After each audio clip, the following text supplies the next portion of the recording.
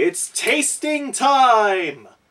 Well, I figured since I was already embarrassing myself on the internet, that I might as well go that extra mile. Though this is leading me to wonder what will my future reviews look like. Hello, it's me, Mario, and today we are going to review new Super Mario Bros. Wii! Well, here we go, Volume 6 and Volume 7. But first, a tangent. In case you were wondering why this took so long, the pure suckage of Metroid Other M put me into a coma and destroyed all the joy and happiness in my life. So that's my explanation as to why this review is so bitter. Also, it turns out that Metroid and Pokémon take place in the same universe. Also, Ridley is actually a Pokémon. He is some really screwed up combination of an Encarta, Garchomp, a bleached Torchic, Drapion, and perhaps there's also a little bit of Zubat in there.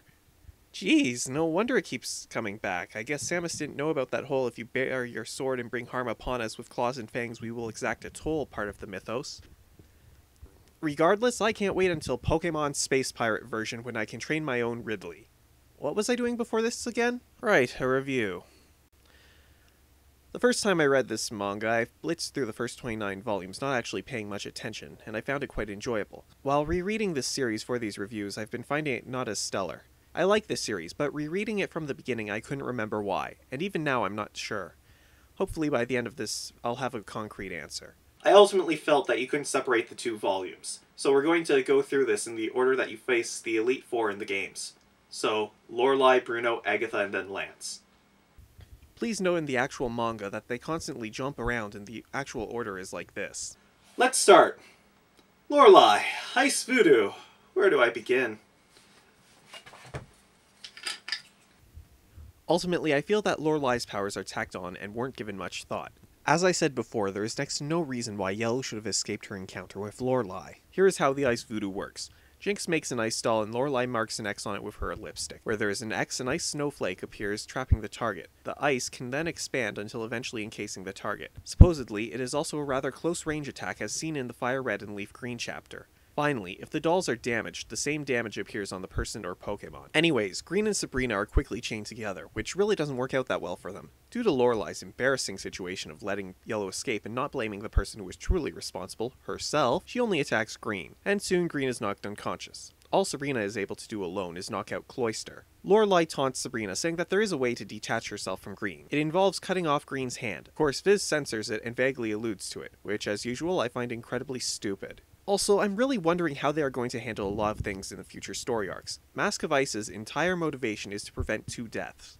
The end of the Ruby Sapphire arc has 3 important named characters die on page. And then there is the origin of the big bad in the Emerald arc, which works out like this. Kill each other with your bare hands while I watch on for the lulls. Unfortunately, Sabrina loses her grip, and she falls down into the abyss with Green, and they die horrible, painful deaths.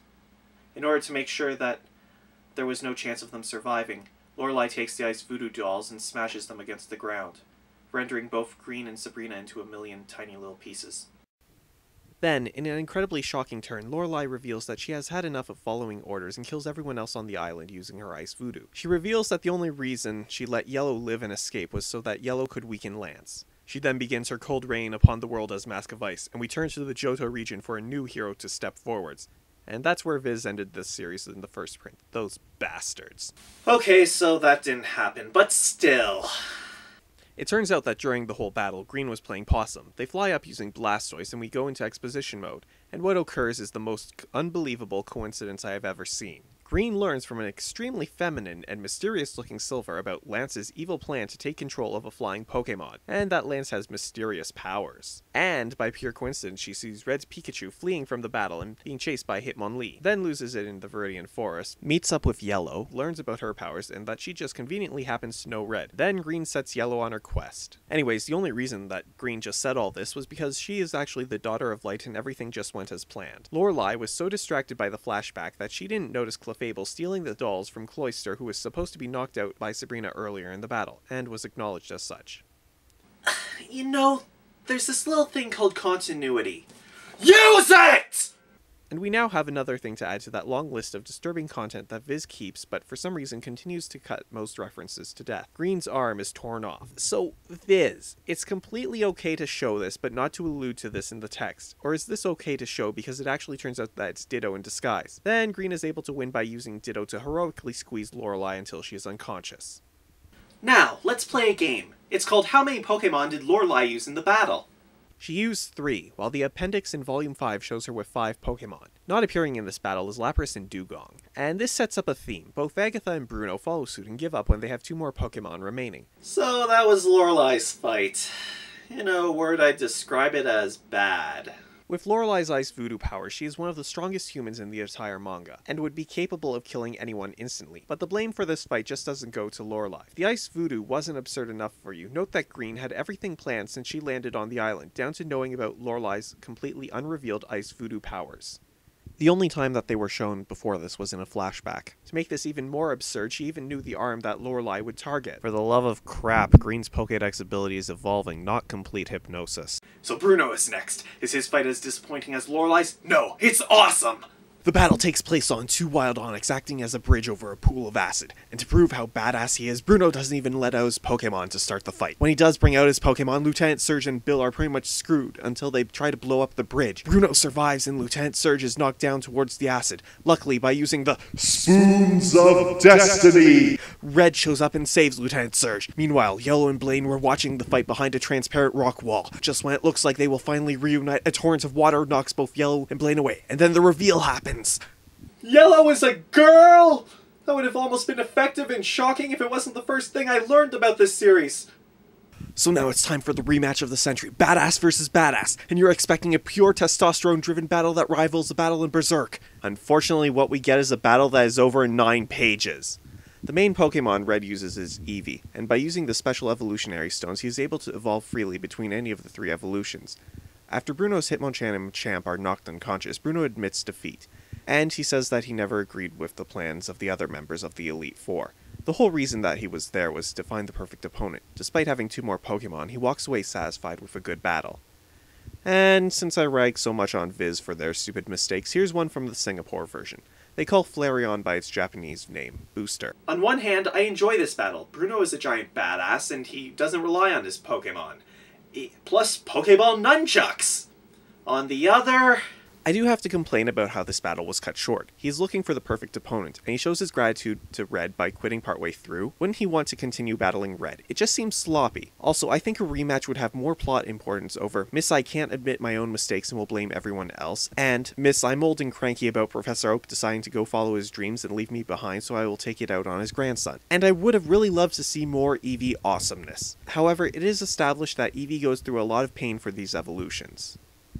Although there is one thing I have to point out. Throughout this battle, Red is on a bicycle. And it isn't until 2 volumes later you find out why.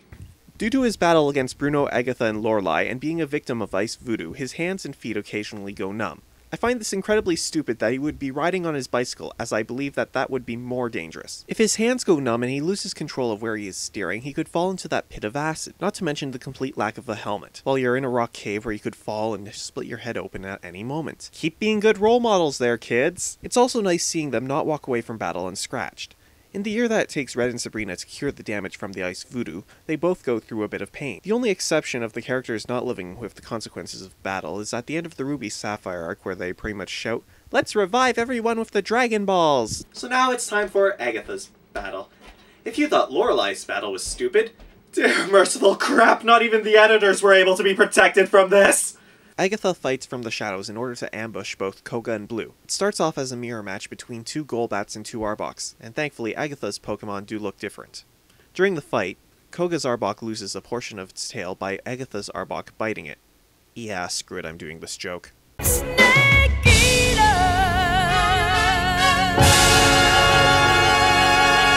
And apparently a bite is capable of a clean cut and not taking a giant chunk of skin out of you. It is also revealed that it can grow back at a speed that puts Cell to shame as long as its head is okay, and that's how it survived that incident in Volume 1, which completely ignores the fact that Viz referred to it as a zombie Arbok in their translation. Isn't censorship fun? I didn't mention this earlier due to 2 reasons. The first, I didn't notice, and the second, zombies are awesome!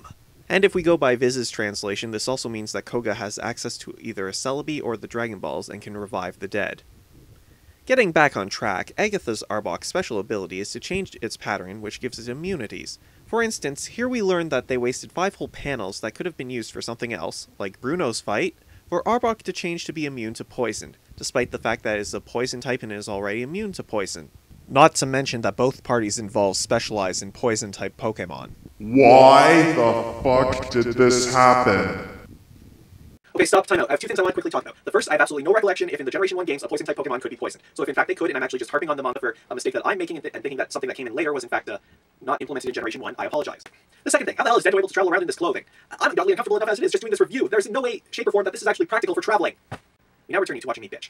Also, here's another disturbing thing to add to our list of content that Viz keeps in the manga. Koga orders his Golbat to use Leech Life on himself, so he uses his own blood to obscure the symbols on Agatha's Arbok. And this is perfectly fine, but we can't have a death threat towards a named character. What is it about text? Why can we show these images but not have the words die written down? Can someone please explain this to me, or will the actual explanation destroy my mind? They think that they have won. Apparently both of them have the memory span of 10 minutes, and have forgotten about the Gengar which had temporarily blinded Blue. They are also unable to put together that perhaps Agatha trained her Pokemon to fight when she isn't there. For instance, what just happened during part of the previous battle, and what Koga did back in Volume 1 in Lavender Tower. So they walk away. However, they are trapped in a maze that Agatha had prepared earlier, and are lost for absolutely no damn reason besides for the fact that the fight isn't over yet. Meanwhile, Agatha wakes up and has a flashback. She's pissed off and wants Blue's head because when she was younger, Professor Oak used a Dizzy Punch on her Gengar. Please keep in mind that this was written before the ability Scrappy existed. Fucking Miltank. There was also something about abandoning a science group due to corruption and pursuing his own dreams of creating the Pokédex or something. And is it just me, but during this flashback they both look exactly the same. Well, fine, Agatha has earrings and her hair is slightly different and she doesn't have a cane, but damn! They've both aged incredibly well! She then promises that Oak will see his grandson again in heaven, which isn't censored in Viz's version, which is strange since she's implying she's going to kill them both. Upon getting back where they started and making sure that their dunce hats are on tight, they notice that Agatha is no longer there. They find themselves back where they started because they are suddenly unable to actually jump over the stalactites to find the exit to the maze. Or maybe they're just deterred by the stalactites magically changing sizes from panel to panel. Okay, fine, Koga is suffering from blood loss right now and he probably isn't thinking straight. And since his strategy was to poison a poison Pokemon, we already know he's a moron. But that stops Blue from doing what he did earlier in the fight. How? They both thought that Agatha was unconscious and that the battle was over. This is just jarring! Koga is a ninja, not to mention a former Team Rocket executive, and Blue is supposed to be an expert strategist. Not to mention, he was training with Scyther in the 5th volume by cutting rocks. Suddenly he is unable to use Scyther to cut through the maze? How? Why? Scyther is able to cut through things without form, but now he can't even cut through rocks? If the cave was going to collapse, it would have collapsed when Agatha first used Rock Slide, not when Scyther turned some rocks into fine powdered dust. And apparently they don't even try to do basic first aid to help Koga. You could just raise Koga's arm above his head and use gravity to lessen the blood loss. You know what? Screw it! Why am I expecting such things when the highest form of education shown in this world is a kindergarten class? And the children are allowed to travel the world at the age of 10. Okay, actually, there is one mention of college in Volume 6, but the context was as a joke, so take from that what you will. We also learned that Blue's special dex ability isn't to be a trainer, it is actually to state the obvious and waste valuable page space on things that the audience already knows, like Arbok versus Arbok. Look, I realize that the main demographic for this is kids, but they are smarter than you think they are, and they can figure out things that happen in the panel directly above it. Speaking of being smarter than people think you are, this reminds me of a puzzle. Koga and Blue are being attacked from the shadows by a Gengar. In this panel is a secret message that is crucial to the entire fight. What does the secret message say? Viz, your job is to translate the manga. Do it! The kanji says tail. And this wasn't translated why? Did you think that kids could read kanji? Did you think that kids would actually figure out since the message was shown after the fight concluded? Somehow the stupidity involved in this fight actually affected the translators. Actually, on second thought, I can't blame them. They were probably as sick as looking at this fight as I am. Also, apparently, Arbok has psychic powers and can make his detached tails dance to make sound. With Gengar defeated, Agatha is no longer able to fight, despite the fact that she has done next to nothing and still has 2 Pokemon in reserve, and her opponents are in worse shape than she is. Agatha also shows that her memory is going. She says that she has obtained lots of damage from her battle with Koga, which is news to me because she was only hit by 1 attack and that was from Blue. So she escapes never to be seen again. Good riddance! Although this is odd since she seemed to be the brains behind the operation.